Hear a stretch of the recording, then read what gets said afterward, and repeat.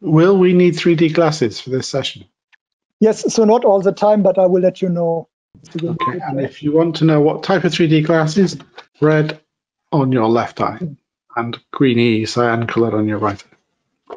Okay, over to you, Bjorn. Let's get going. Great, thanks a lot, Nick. Yeah, thanks a lot for having me again. Today I want to talk about hybrid stereoscopic photography. So it started as a hobby project. I will say a few words later about this. So two vintage analog cameras meet the digital age. Let's see what happens there with them. So based I'm at the RCA. A number of you might know this already. So I just show this slide here to show that we have a number of virtual reality related projects here.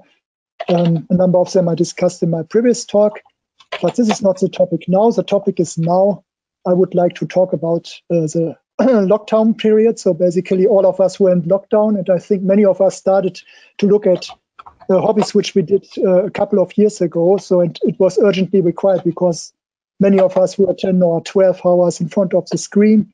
And it was not really the case that the work is getting less. I think all of us share the same experience. But on the other hand, you are at home all the time, and you also need to get out from time to time if it's actually allowed. So I was in quarantine in Constance because we cannot visit the college anymore in London, and started to work with my photos. So first I started to do this with smartphones. Like all of us, I do a lot of photos with my smartphone, but I'm not satisfied with it for a couple of reasons. So this is the Samsung smartphone, which I used for a long time, S7. I really liked it a lot. I mean, it makes quite good images, but you have still a relatively low resolution. Then you have JPEG compression, which is basically destroying the images. Black box algorithm are optimizing the images, low quality optics, obviously. And of course, it's also very easy to use it, so everybody can do it. And I'm just remind myself on the time where I took 5 minutes when I was young to make an image so that you have the optimal image composition. So not all of this is true anymore. So nowadays, we bought this awesome Huawei P30 Pro. It's really an awesome phone, I have to confess. So you cannot argue anymore that it has a low resolution. It had also kind of JPEG compression anymore, so you can even save it in a RAW format. And I think you have a resolution up to 40 megapixels, but yeah, so not all the algorithms are working then anymore. But still, you have a lot of black box algorithms going on in the background. You might remind yourself on your old camera, which had probably a better style when it was taking the photos, had another way of using the colors. And still the optics, so you can dramatically zoom in, but the optics are relying on digital zoom. It's probably not what you want if you want to make high quality photos. So of course you can buy now for a couple of €1,000, you can buy an expensive digital camera. But I basically looked what is in my flat. So I found my old camera again. So, and why should we still use analog photography nowadays? So if you look to the process, it's kind of a contemplation. It's kind of precision because you cannot make 100 photos to have from a single perspective. You need also some kind of skills normally, so know a little bit about aperture and so on. Then from design, of course, it comes with high quality optics. So the haptic experience is completely different from just using a smartphone. Then the real sound, which it makes when the mechanics are taking place. And on the other hand, it's kind of a sustainability project because you basically reuse this vintage material, in a way. Of course, you can argue it's not completely sustainability because, on the other hand, you need chemicals to get the images in place.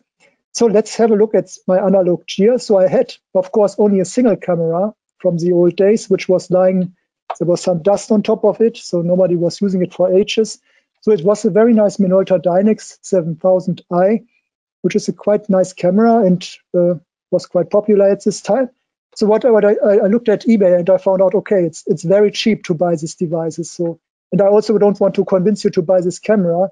Look maybe in your own flat, what do you have there? And probably you just for a very small amount of money, you can buy a second one.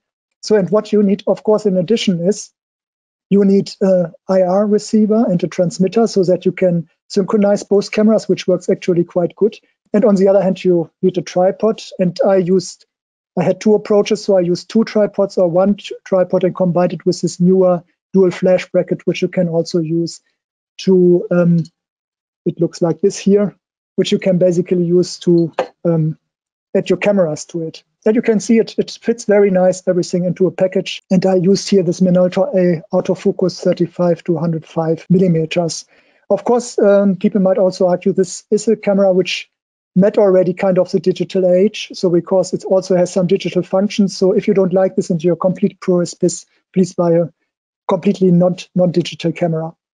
So, but now I have the cameras in place, and as I have some computer science background, I was thinking about how can I actually develop an app which could be useful to get a stereoscopic effect.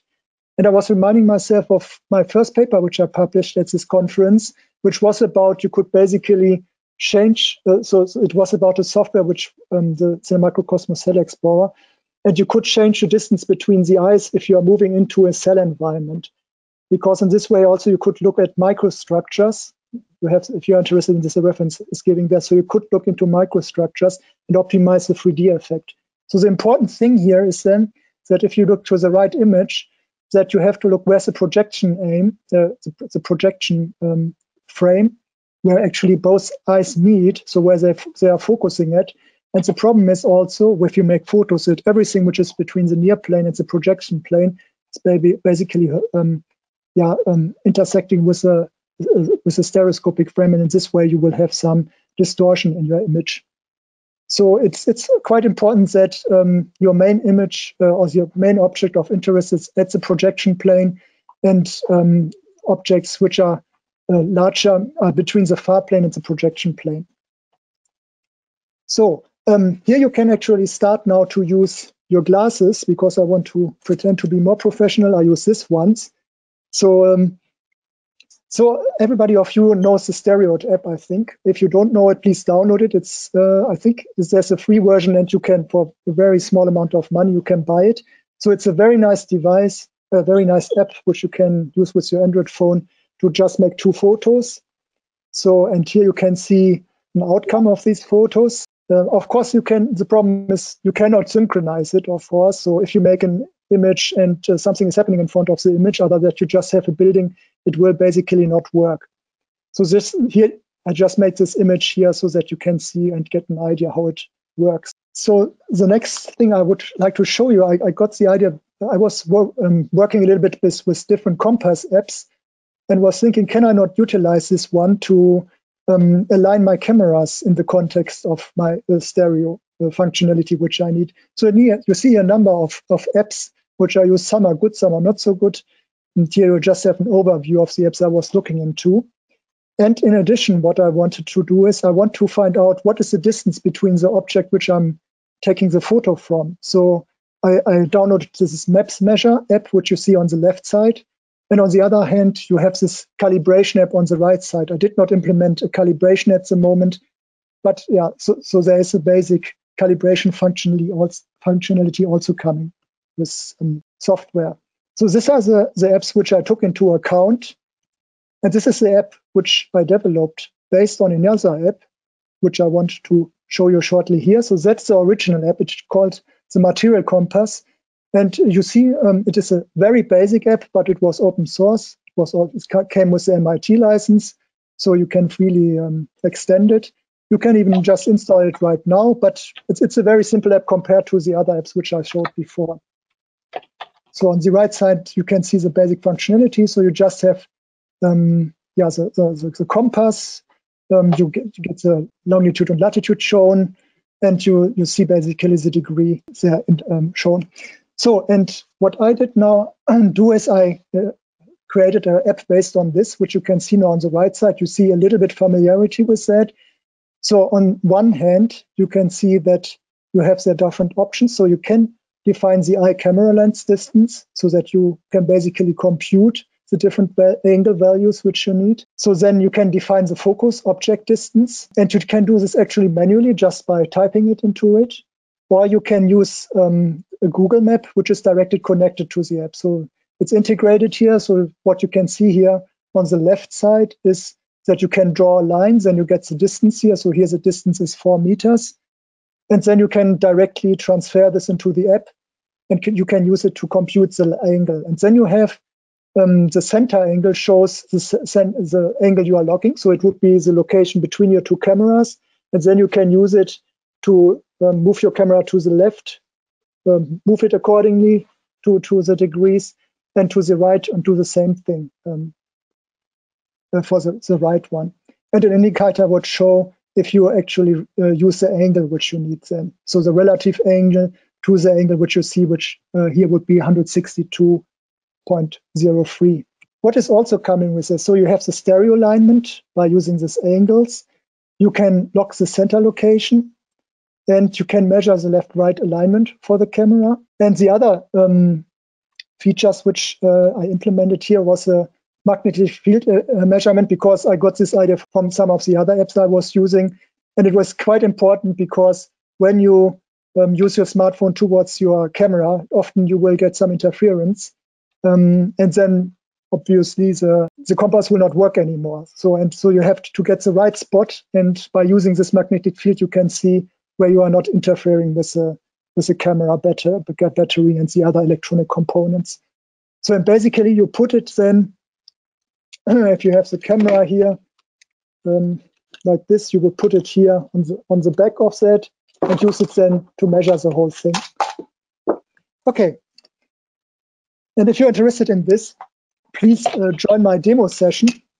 I will give you a link later on if you want to register to it, so I can show you how the whole thing works. Now I want to come to the fun part, so please use your glasses again. So this here was more or less one of my first images which I did, and this is actually an image which I did with 2 tripods. So this here is the island of Mainau, it's a Lake of Constance, so it's a very nice island which is quite popular here and has many visitors every day. You can also see that the resolution is here not so great because I used old film material, so it was not quite new, but it was also very foggy at this day. So this is how it worked. So on the right side, you can see how the settings were. So you can actually not only use it to do the measurement, you can also use the whole thing to document what you were actually doing. So you have the location where you have been, and plus you have the information, what was the stereo resolution there, and what was, in addition, what was the angle which you used for this measurement. So this is the next one. Again, you can see here in the front is a tree, and the island of Mainau is in the back. Here's again how I did the photo, so you can see how I was using the 2 tripods. You can see how you can basically type in the different values and how you can change the intended angles. So you can see, for example, that the focus distance was 4 meters. At this time, I did not have the app implemented, so I had to measure it by eye more or less. These times are over now. And then you can see that the distance between both eyes is giving us 215 centimeters, which basically means that this is the distance which you have between both cameras. So this here is a castle of Meersburg, which you can see here. And actually we had 3 days ago a lot of snow, so this is a brand new image. So this was taken, I think, Friday I think it was taken. And we actually had 0.5 meter snow, which so people living here told us that this happened the last time 15 years ago. So here you can see the setup again, and this time you can see that I use this small setup here, where I can combine 2 cameras on one device, and of course the whole setup is then much more easy than using 2 tripods. But it might be important, so when the object is far away, then the idea is that you can use 2 tripods to get a nice stereo effect afterwards. So here you can see how the measurement was done again, and the distance was then transferred to the app. That, I think, is the final image. So this is in Constance. So there's a small cathedral in Constance. And this is an image which was taken there, again with this, I only used 1 tripod for this purpose, so you can see that the stereo effect is quite nice. And here you can see again the location of where I made the photo and the distance which was measured. And of course, I have to confess that I mostly use this now for documentation, because when you just use this setup here with the 2, if you just set them side by side, you can very easily just use the indicator in the center of the camera to find the spot in the center. But what you actually don't have then anymore is then the angle afterwards. So this is also something which you can do very nicely with the app. So that's the final image is also a piece of art which is located in Meersburg. So this is called the Magic Column or the Magic Pillar, which is a very nice artwork from Lemke here, who's a famous artist here in this area. Again, you can see here the indicator which was used for this purpose. And here you can see how I made this the Red Cyan versions of the images. So I used my Sony stereoscopic laptop for this purpose, which is already a couple of years old. And I used the stereoscopic player. I think everybody who is using stereoscopic images knows this player. And I use this image to convert the side-by-side images to Red Cyan anaglyphs, which works quite nicely. So the conclusion, so we created an app which you can basically use to pre-compute a stereoscopic effect and align your cameras in this purpose. It can be used, of course, also for digital cameras which you like. It comes with a couple of features. If you want to see the setup, you can also join me as a demo session. So please use a form to sign up for this demo session. And also here's a link given where we soon will just put the app online, and you can find more information about this app. At the acknowledgement section, this is actually an image which I have taken completely without the app because I had to be very fast in this way.